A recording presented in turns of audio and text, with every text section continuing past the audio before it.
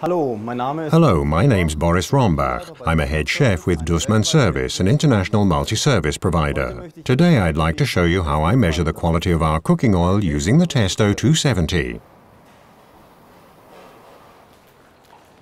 First of all, I take the fries out of the deep fryer, because if there's any food left in it, there's water in the cooking oil too, which increases the polar component and would lead to false measurement results.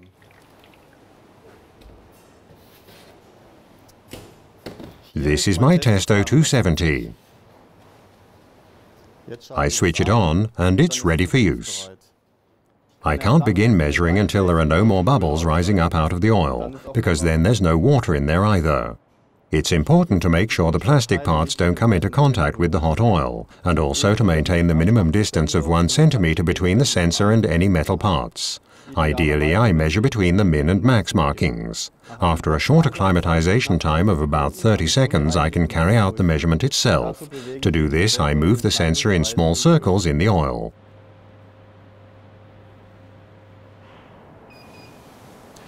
That's it. Now I can remove the instrument again. Careful, the probe is very hot, so please don't touch it. And I can now see the quality of my cooking oil in the display.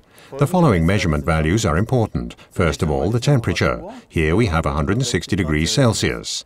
Then the most important, the TPM value. It indicates how many so-called total polar materials there are in the oil. The fewer the better. Our value of 14.5 means we're in the optimum frying range. I write down my measurement values. I could carry out as many more measurements as I wish. All I need to do is wipe off the instrument with a soft cloth and replace into the oil. But I'm finished with my measurement now, so I can clean it thoroughly over the sink.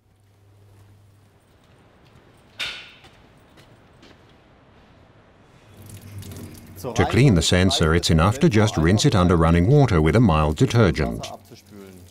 It's important not to use any aggressive cleaning products or abrasive sponges. Then simply carefully dry it off with a soft cloth.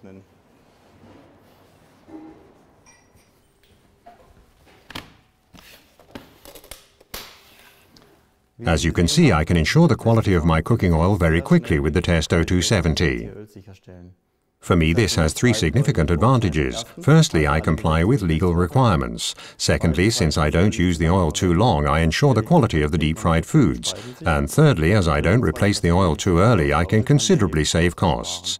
We serve deep-fried foods here once a week, and thanks to the Testo 270, I've been able to save 50% of my cooking oil.